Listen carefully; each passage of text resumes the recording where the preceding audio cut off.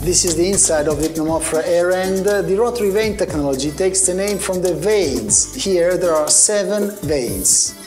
This air end can compress and evacuate air and gases. The weight of the air end is 600 kilos. The length is 1,200 millimeters. In compression, it goes from 2.5 to 10 bar G. The connected electrical motor can be as big as 350 kilowatt. In vacuum, the residual pressure is 0.5 millibar absolute. The internal lubrication system and the machining differ depending if it's vacuum or compression.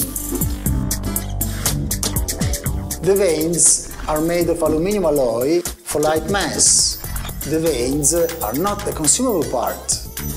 The rotation is clockwise, and the vanes are displayed here in a tangential design. The vanes offer active sealing for constant machine performance over time.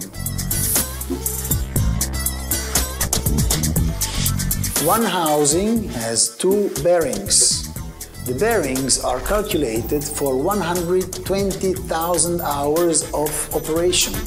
The low rotation speed ensures longevity and constant performance. There is no axial bearing in the Pneumofore horizontal air end. Simple geometry, sturdy design for ease of repair. Direct coupling for all models of compressors and vacuum pumps. The direct coupling allows to avoid power losses caused by gearboxes and belt drives. The variable speed operation allows the variation from 35 to 65 Hz depending on the model.